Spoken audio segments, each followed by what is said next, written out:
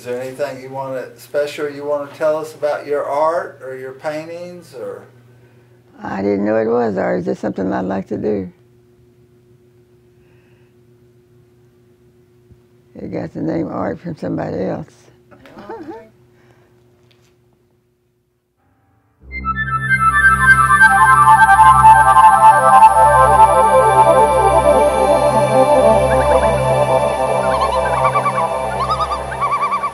I painted all my life, ever since I can remember, since I've been big enough. Well, before I learned how to write.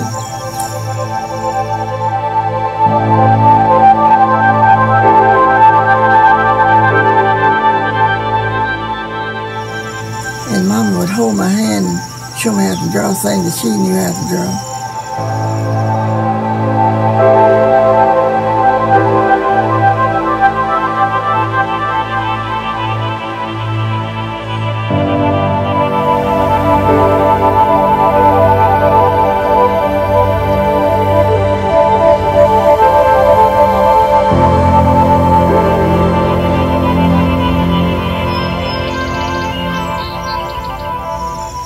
I told her one day I wanted some paint, and so she brought me some of those painting, crayons.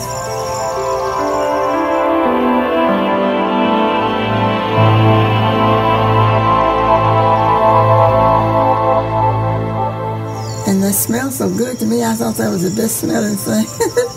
So I just said I wanted to paint.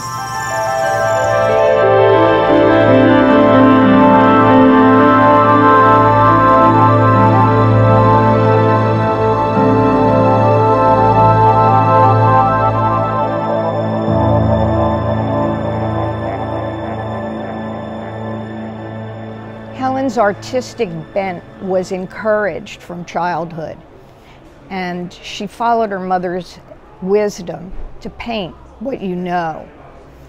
She was nurtured. It wasn't the norm because children had to work on the farm. They didn't have time.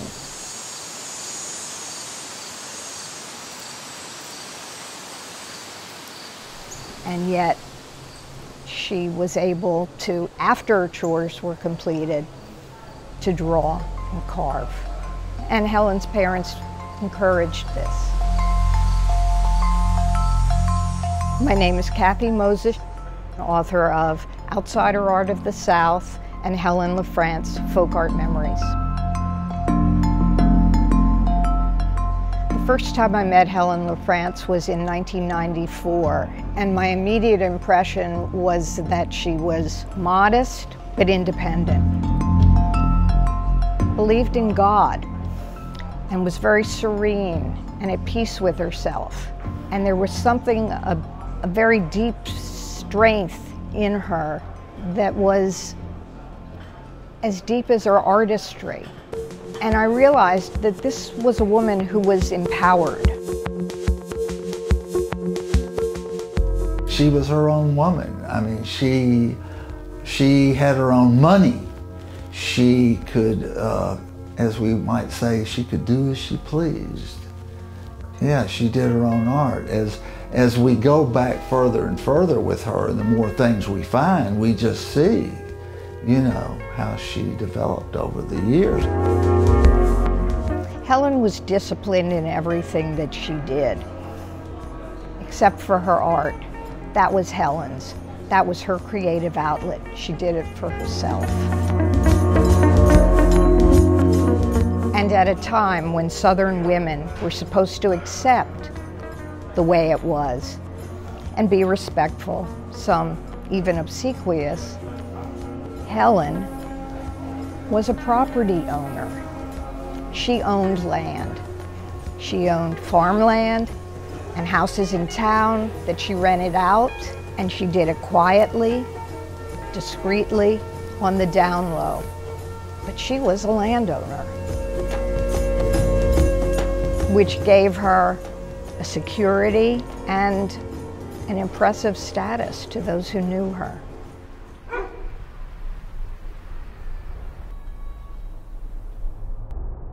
Well, I was brand new in the business. I was out at the Nashville flea market, And somebody just came up to me and said, you ought to find this lady, Helen LaFrance. She was just in a group show at the Owensboro Museum of Art.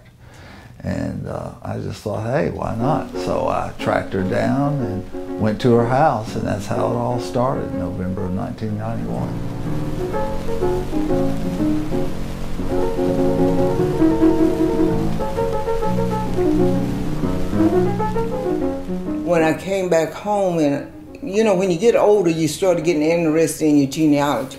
So I wanted to look up my history, and I said, well, by that time, everybody I knew had passed on. So I went looking for Miss Helen. And that's how we reconnected. I happened to run into her daughter in the store, and I asked her, where does Miss Helen live now? She said, well, I'm going to go over now. And I followed over and went in the house, started talking, and I said, Miss Helen, you know who I am? No, but you sound like Ollie B. She always remembered my mother. So, and then after that, you know, I would just go over there several times a week. We'd sit and talk. She'd tell me things I'd never heard before, so I'd go. And and it was always amazing. And everybody was always so taken back with her because of her knowledge. That's what they would be taken back with the most about her, because of everything that she knew and she could tell you about, you know.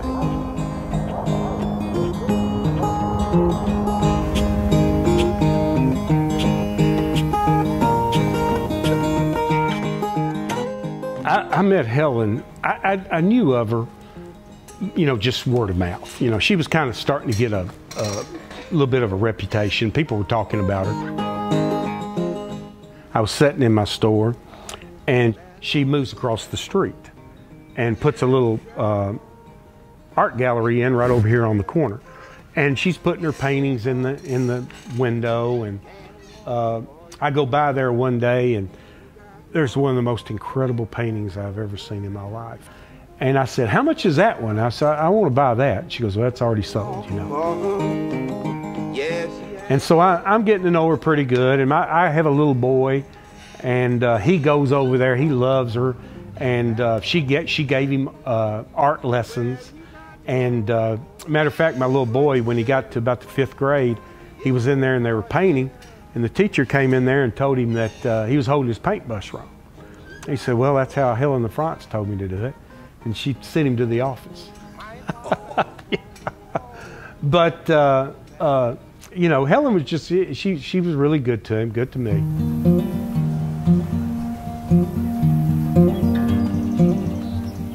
What I really respect about her is her independence.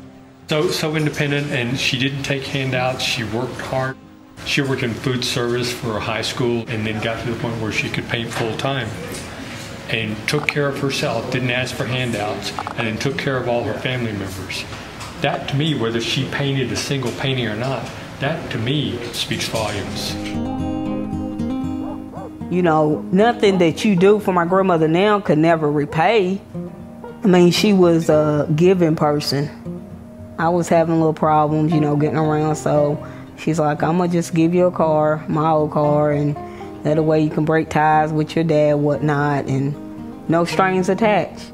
You know, that's what I like about her. I remember one time she gave these people, I don't know if she just want to help them, but I remember her giving them her Cadillac. I remember her giving it to them, going to the courthouse, putting it in their name.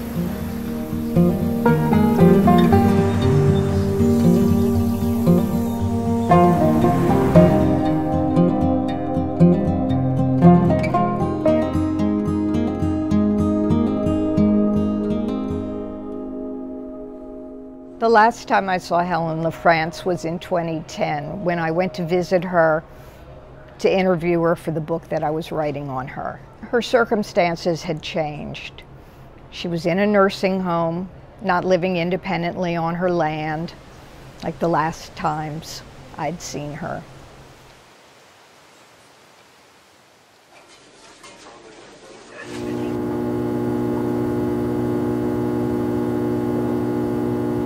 But she had taken over a corner of the day room in the nursing home and made a studio for herself. And when we walked in, she was painting on a door that somebody had brought her instead of stretched canvas. And she said to me then, the same thing she said to me almost 20 years before. When I'm not eating or sleeping, I'm painting. And she was.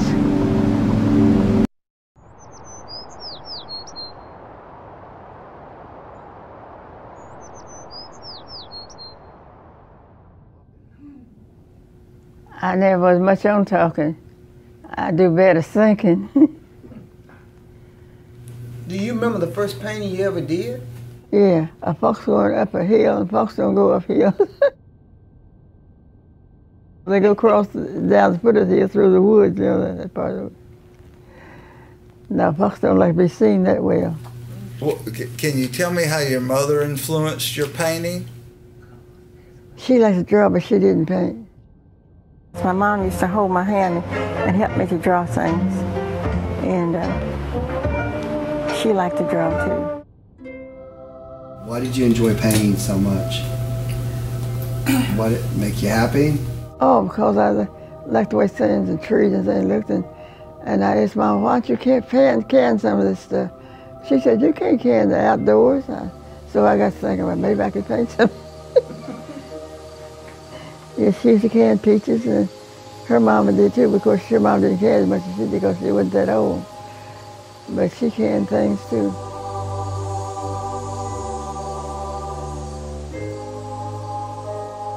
I do what I do from memory. That's what I pay from.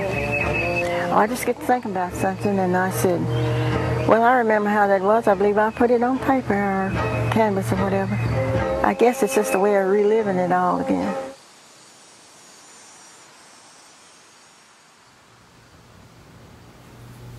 Now tell me about this. Is this your home? No, that's my grandmother's house. Grandmother and grandfather, King Ligon. Thank you for letting me see it again. Now, are you in the picture?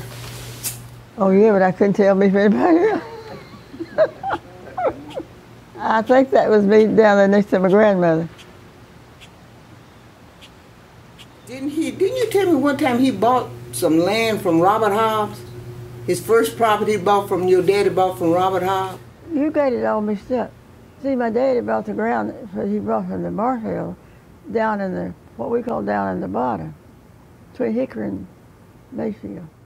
Her father and grandfather owned their own land and worked it at a time when sharecropping was the norm. And Helen's family was outside the norm. They grew their own crops and they didn't rent from other people. They owned their own land.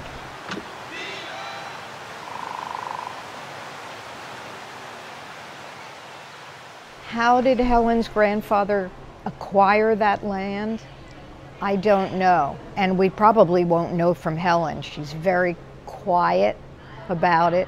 She's proud. She's very proud, and she has a right to be.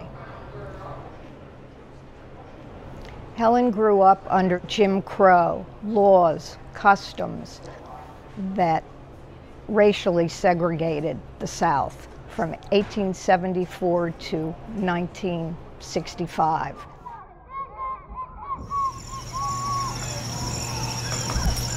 But I didn't get to go to high school. Didn't get to go to grade school much. My father always said he wasn't able to send us all to school, and he wasn't going to send one, he wasn't going to send everybody. So that left me out too. The way they talked about school, I was afraid to go to school, afraid to think about it. Because I just thought you'd go to school, well, the teacher would get a big stick and just beat the daylights out of you. Well, but then it wasn't like that, I found out.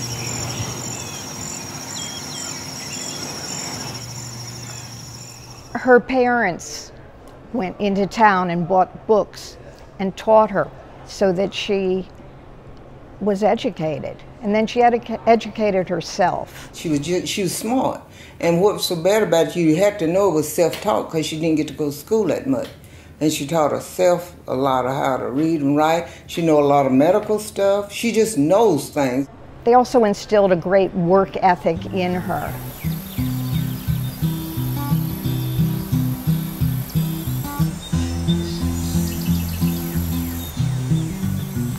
painting over here, behind this one over here, Miss Helen. What's that painting of? Is that your church? That? Shelton Chapel. That's where I went to school when I was a kid. Yes, that is Shelton Chapel, but all these people at River, I added that. Glory, glory, hallelujah. She was known for her memory paintings. The vanishing landscape around there, the old schoolhouses, the old churches, the old barns. The church that she grew up in, what they call dinner on the grounds, in which, you know, we called them church picnics. She started painting those church scenes, and the you know, the ones with a lot of people. That's what, you know, that's what people really, really wanted, and that's pretty much what she's noted for. Keep on the dollar. We moved in 1997, and I hired an art consultant to find original art from our, at that time, 3 states. We were in Kentucky, Illinois, and Indiana. When we got toward the end of the collection of 125 original pieces, the consultant looked at me one day and he said, "We're kind of missing diversity." And I said, "Fine, where do we go?" And he said, "To Helen LaFrance art." And I recommend that we just commission her to do memory art from her childhood, from her memory. And that's where this piece came from. And obviously it's become a centerpiece of our collection, and many folks have been attracted to it. It's just a precious piece.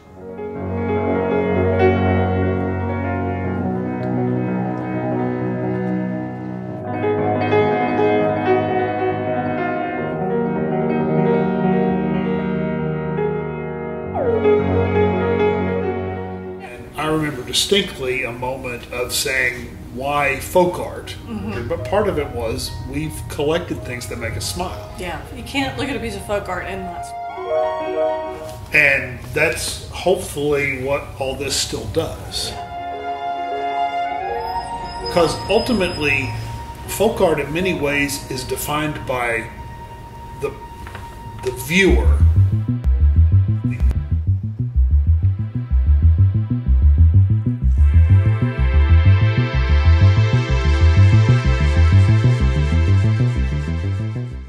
I have shown those church picnics, I can't tell you how many shows, and people come by and they go, I know that church, that's right outside of the town where I live, whether it be Mississippi, Arkansas, Louisiana, any of these states down here.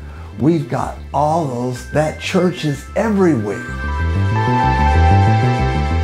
The neurological mechanics in the brain do something when the eyes come into contact with the art. And what you see may be different when it goes through your brain than what I see. The result is an emotional response to the art. And she has that ability to bring that out in people. We were in New York at the Black Fine Arts Fair that time when Oprah bought some of her paintings, and she bought one of the church picnics. Well, it was not long after that I saw this documentary on TV about Oprah. And it showed the little church down in Mississippi that Oprah grew up in. And it was exactly like that church picnic.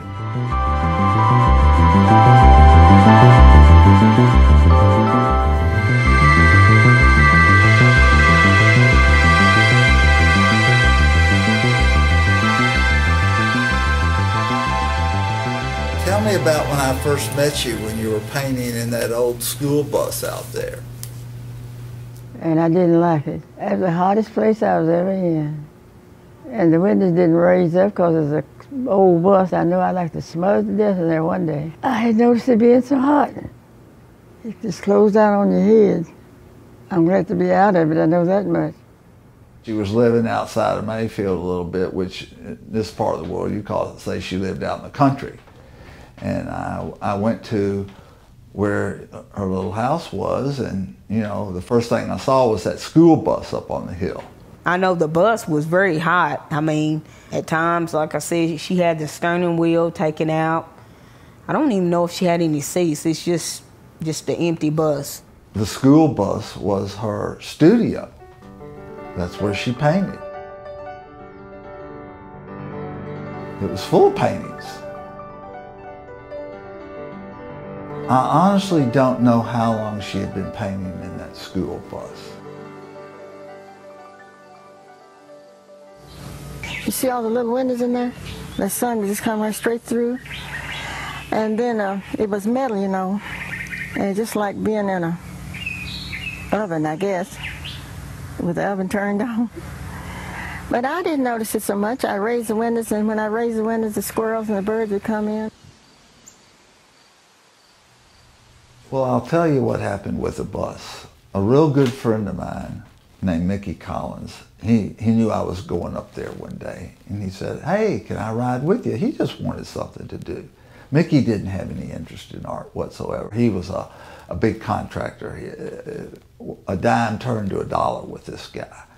So we get up there, and you know, he sees this old bus she's painting in and this, that, and the other, and he said to Helen, "If you will draw me a picture of what you want your studio to look like and mail it to me, I will send somebody up here to build the studio for you." And she says, "I can't afford to have it done."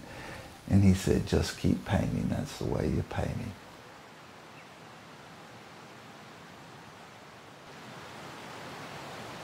But she really got, you know, she was just able to have at it in that studio, you know. Don't you remember when those guys came up and framed up that building? Did they tear it down? No, it's still there. You remember they came and built it, and you worked out of it for a long time. I remember.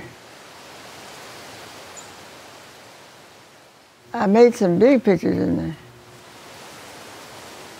Well, it used to be when they first built this building, I was trying to work, you know, at night, and I couldn't work out here at night because I could just imagine all kinds of faces looking through the windows. And there'd be some big old long-faced ugly horses and snakes and everything. I just couldn't work at night. Well, she would paint at nighttime in the studio, but she was afraid out there. She thought she saw things out there. And I said, "Well, Helen, why don't you paint me what you think is out there?"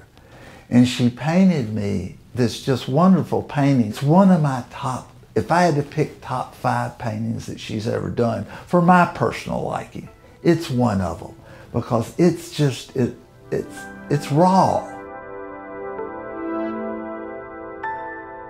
Helen was a student of the Bible, and I can always remember her house. She had this big, thick, black Bible there.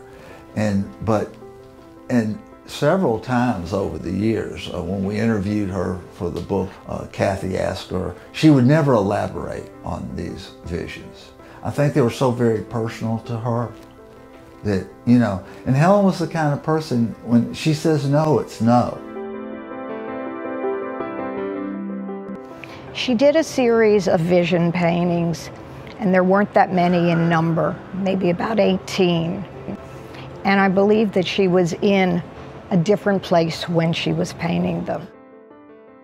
She didn't really like to talk about them, but they were usually verses of the Bible. She was a great interpreter of the Bible. They were intense, they were scary, and they didn't look like anything else. And after she did them, she never mentioned them again. If you asked her about them, she didn't want to talk about them. They were private visitations. There was a painting called Ezekiel's Vision, and I was really taken aback by that painting. Why did she do it? You know, she did it.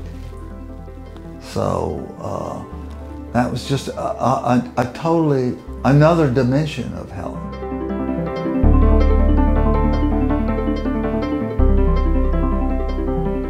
And I knew much about Jacob's ladder then as I do now.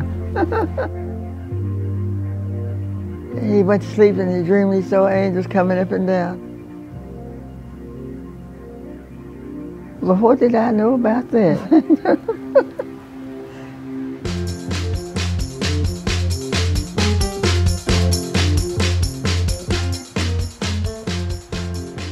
We were invited to come down to this church in Mayfield to see the mural that she did in the 1940s.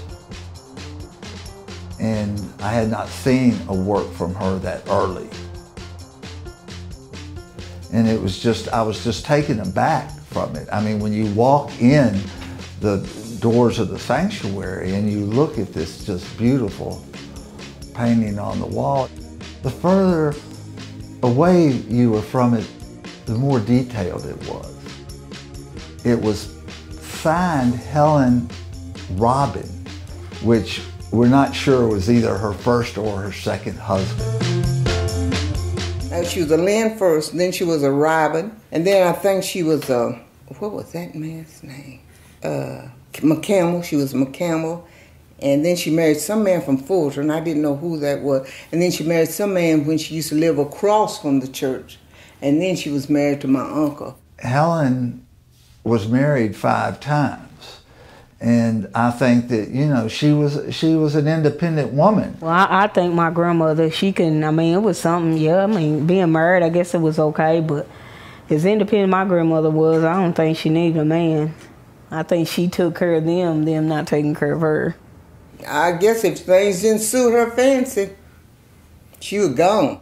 She never had any children by these men. You know, she used to sign them Helen LaFrance or. Then she signed them Helen LaFrance. I've seen early paintings of her signed Helen. Helen is really a modern woman. She started buying actual art supplies at the grocery store when she was in her 40s. In 1986, she started painting full-time. This is a woman who grew up toiling on her family's farm. Her family owned the farm, and it gave her tremendous security, whether she knew it or not. I remember her telling me about a painting and seeing the painting where a family was all loaded up in a cart with a mule pulling it, and Helen was a child, and she said to her mother, "Can I go play with those children?" And her mother said, "No, they're moving." Helen didn't know there was a depression going on, but that's what was happening. They stayed. Other people had to go. This used to be a busy place for trains, you know, and you couldn't go down the Viola across that track without you having to wait for a train, and then you could hear the train whistle, and they had one called Whiskey Dick. Going to Duke, I read. I didn't know then what to tell me, because that's what they used it for, to bring whiskey back from Duke on. It wasn't anywhere for real, but when Mr. Glisson was living, that's a long time ago, when we were kids, he had a grocery down there, and he had everything in his store. He sold shoes and boots and cow feed and hog feed and plows and just anything. It was a general merchandise store. And I guess I still remember some of that. He was in Viola too.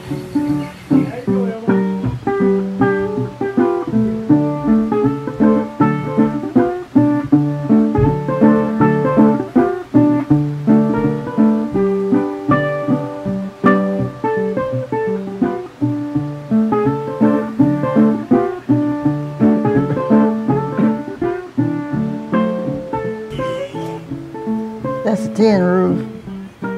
It's a barn. Had Dax's. Yeah. Did you ever go? No.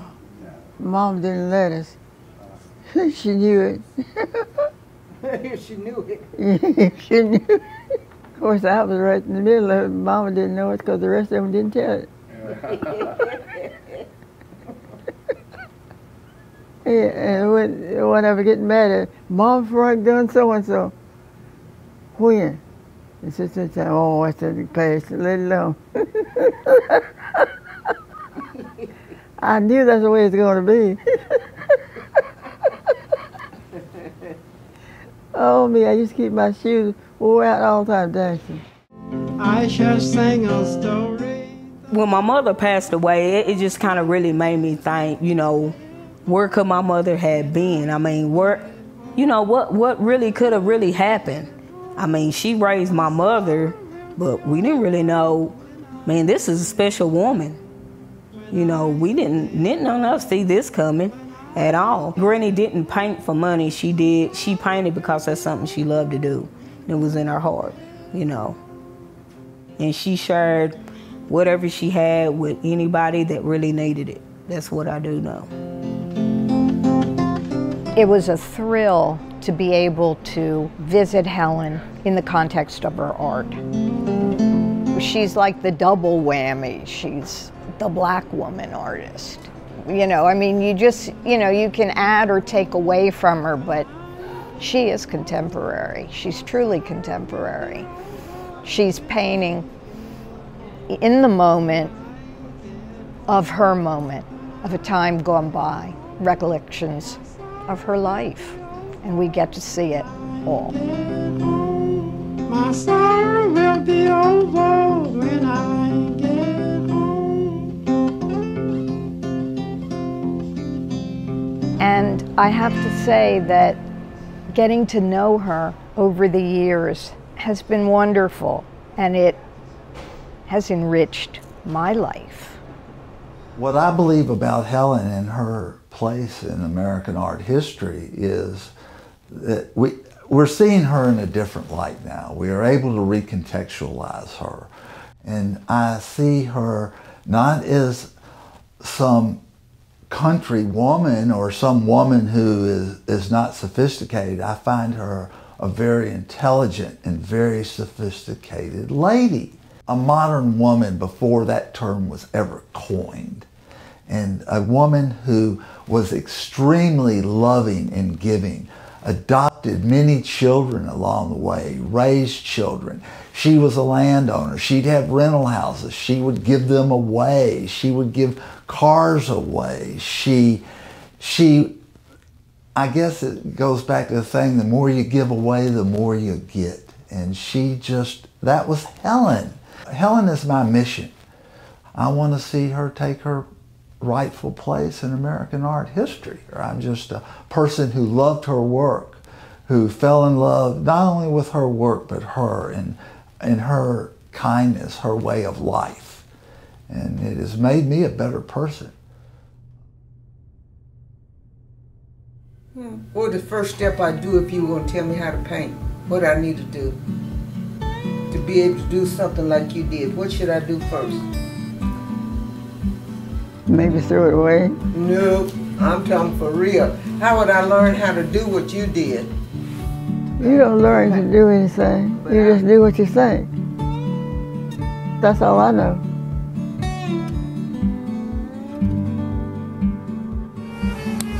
I don't want to ever stop, but you never know what might happen to you, and so I'm always halfway prepared for that day.